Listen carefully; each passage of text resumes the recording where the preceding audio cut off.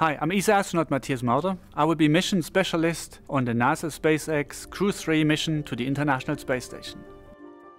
I was born in Germany. I grew up there, and for the first 20 years I actually stayed in the more or less the same area. I was an ambulance driver for almost 2 years, and I also financed my studies later on by working on the weekend.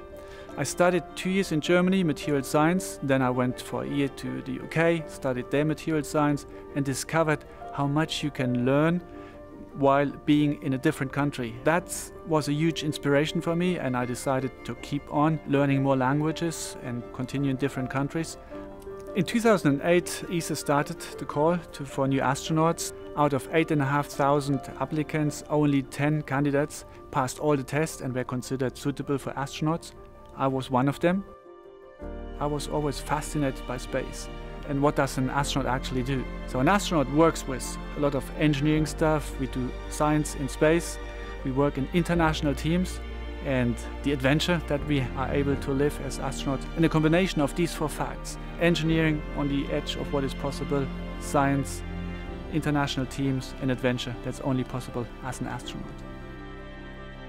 I think Crew-3 is a kind of a rookie crew with only one experienced spaceflyer, Tom. But on the other hand, I don't feel like that we are rookies at all. Raja has a huge background in flying. Kayla, she has a huge background in working in a very difficult and highly technical environment. I don't consider both of them rookies. I believe we are an extremely good team, and after a few days in space, I think we will be there and it will be our environment. Once we arrive on the International Space Station, we will run a lot of experiments.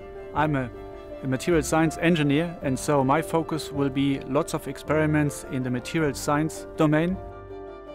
The name of my mission is Cosmic Kiss. It's a declaration of love to space, and especially to the 2 only oases that we have in space, our beautiful planet Earth and the International Space Station. The patch is inspired by Skydisk of Nebra.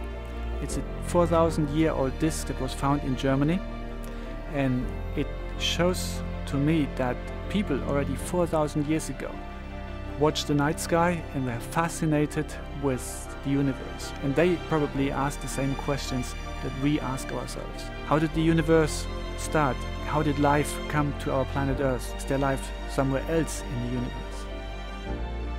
There's a huge number of people in Europe, in the US, in Russia, in Canada, in Japan, all those people that contribute that human spaceflight is actually possible.